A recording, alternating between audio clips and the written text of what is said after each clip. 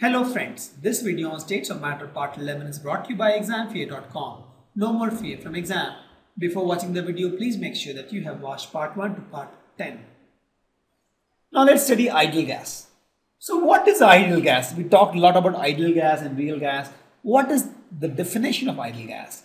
So according to chemists, any gas that follows Boyle's law, Charles' law, Avogadro's law strictly is called ideal gas.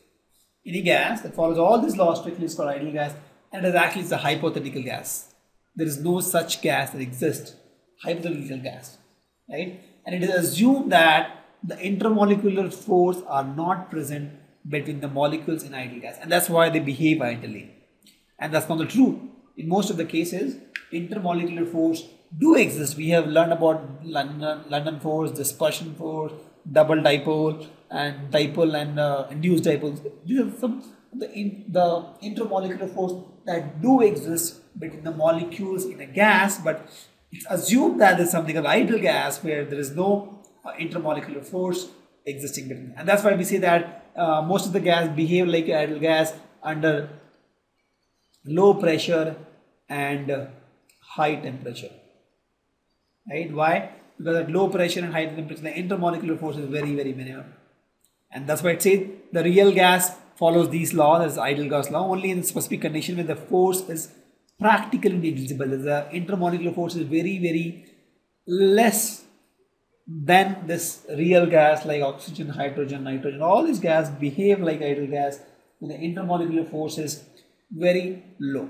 In other scenarios, they deviate from the ideal gas behaviors. And this scenario happens when the pressure is low and temperature is high. And as I told, so this pressure is external pressure. So if I have some molecules in a balloon, let's suppose.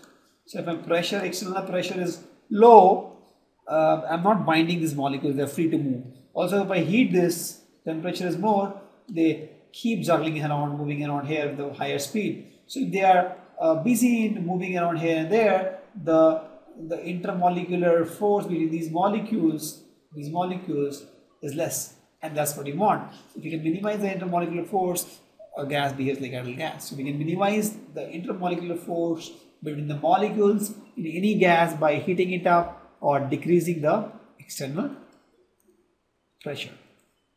So we will have something called ideal gas equation. So ideal gas equation is nothing but PV is equal to nRT.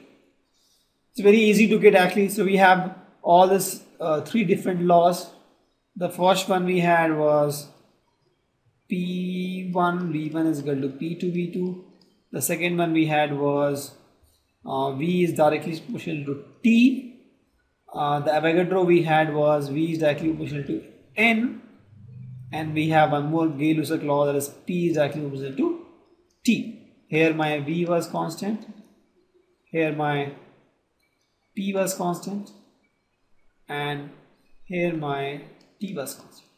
So we combined all these, you get PV is equal to nRT. You see, P, V, they are together. V is directly proportional to T. P is directly proportional to T. And R is one constant they have added, and this is called universal gas constant because its value is same for any gas, any ideal gas actually. And V is also proportional to the number of moles. So PV is equal to nRT, where P is pressure, the external pressure, V is the volume, N is the number of moles, R is the universal gas constant, and T is my temperature. So at STP, the value of R is this 8.2 in 10 to the power minus 2 liter atm per Kelvin per mole.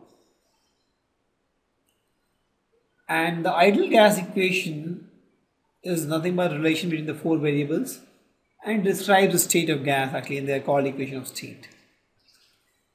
And we'll see that the value of R, we have different values of R actually. So we'll explain that in the next slide. So if you see, the value of R are different.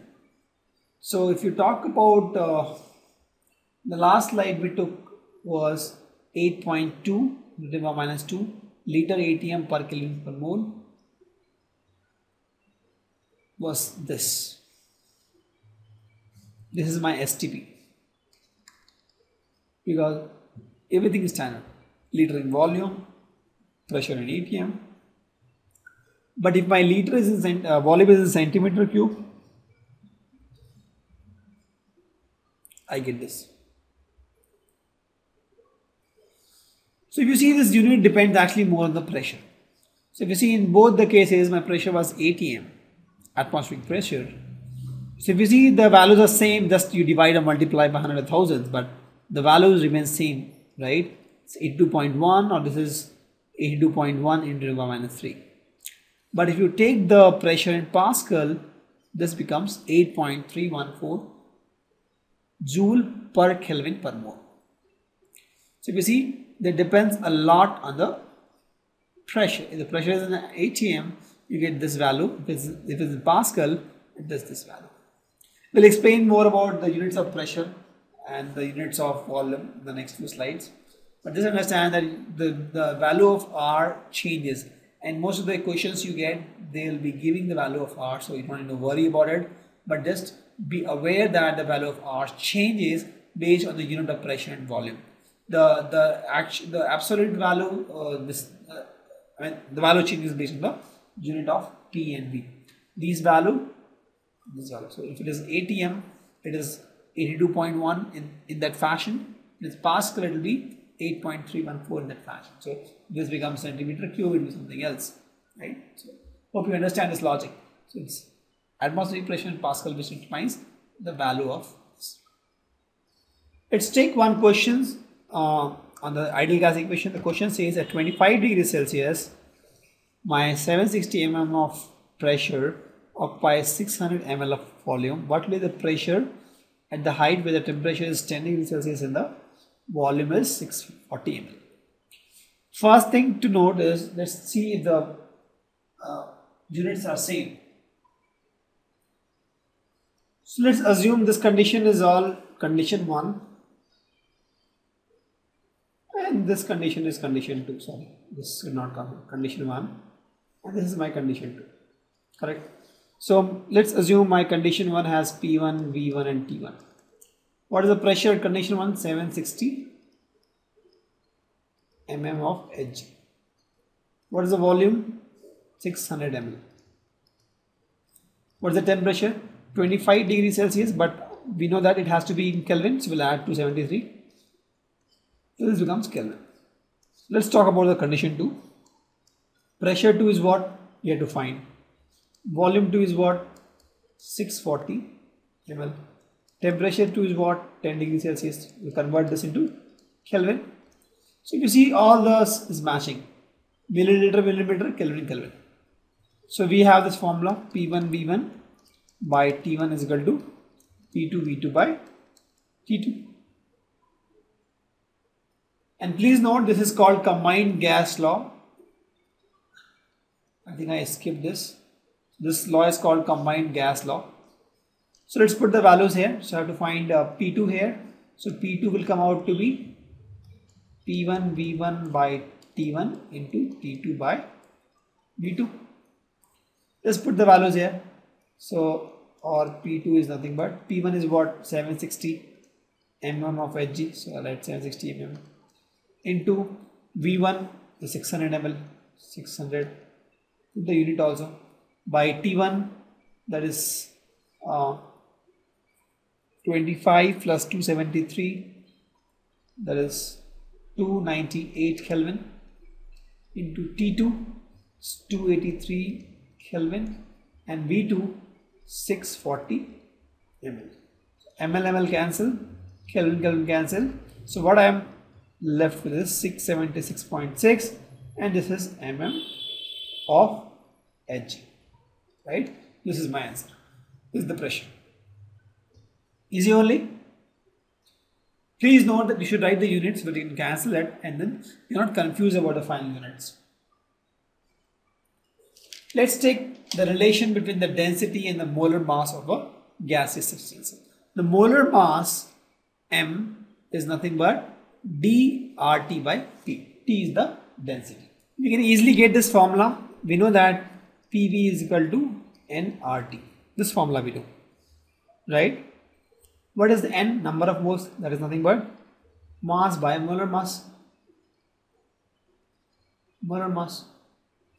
So let's put this n as nothing but mass by molar mass, and molar mass I'll put as m. RT, there is nothing but PV. Let's put m here.